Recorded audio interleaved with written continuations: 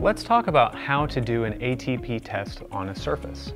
The first step that we need to do is measure out a 4" by 4" square, which I have on the table here, and then we'll take our ultrasnap swab to prepare for the sample.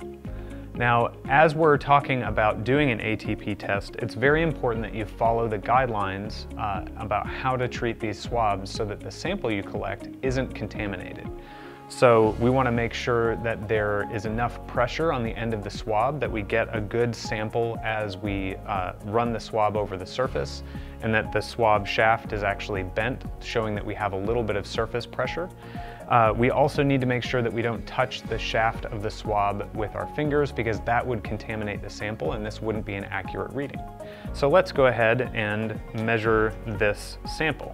We'll take our pre-moistened swab and we'll apply pressure and let this swab go over the surface. You'll notice that I'm rotating the swab as I take the measurement. We've gone over one direction, and now we'll actually go through this another direction. The goal here is to make sure that we get a thorough sample of what is in this surface area. Now, once we've collected our sample, we'll put this back into the tube. And then between thumb and forefinger, we'll snap the end of the tube, give a couple of squeezes to make sure that the liquid goes down to the bottom, and then we'll shake this for about 5 or 10 seconds. Next, we'll open our luminometer and slip the ultrasnap tube in here, and we'll go ahead and press OK to start the measurement.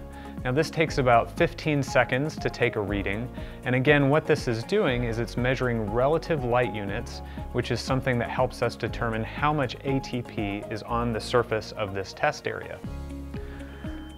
Now that this is completed, we see that we have an RLU reading of 242. Now basically what that tells us is that this surface is dirty and needs to be cleaned properly.